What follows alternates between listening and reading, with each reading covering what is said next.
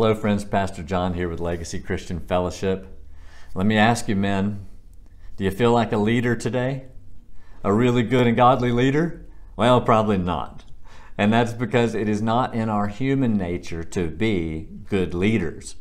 In fact, it's more in the character of the ladies to be a leader like Jesus. Jesus was compassionate, he was nurturing, he was thoughtful, he was a great listener. All of those things required to be a servant leader in a Jesus style is way more apparent, at least in my experience, in the ladies of the church and not in the men of the church. Nonetheless, in the toxic culture of Crete, the Apostle Paul called Titus to remain in Crete, to set in order the things that are lacking, and to appoint elders, to appoint leaders in the churches, in the groups of believers in these cities.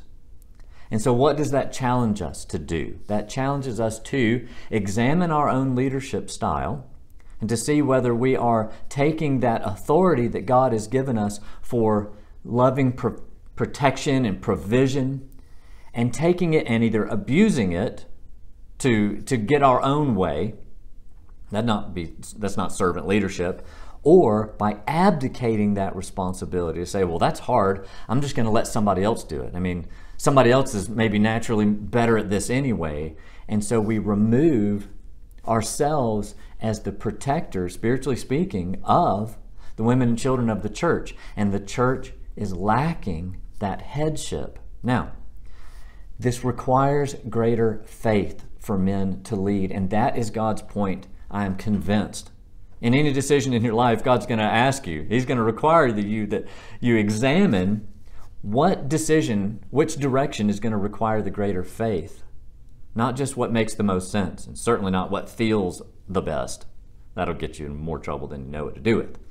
But what is the decision that requires the greater faith? For men to lead like Jesus requires a moving of the Holy Spirit in us. It requires humility. All of these things that actually don't feel the best, but they are the best. Why?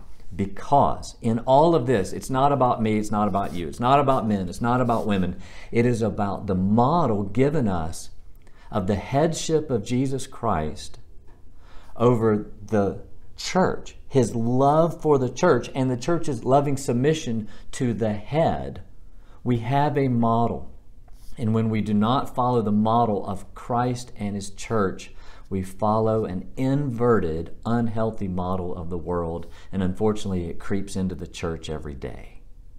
So let us follow our God-given model through Christ Jesus and depend on the Holy Spirit, because that's the only way, men, we're going to lead well. And that is the only way, ladies, to be in loving submission. Otherwise, it just doesn't feel right, but that's our flesh.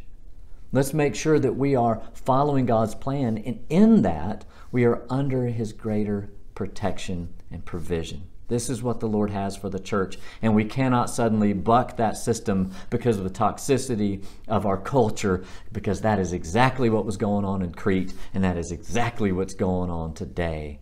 So let's stick to the model we've been given, Christ and His church, and love it and lead and submit to one another. Let us do this all by the renewing power of the Holy Spirit. Amen? Amen? Okay, that's all for now. God bless you. We'll talk very soon.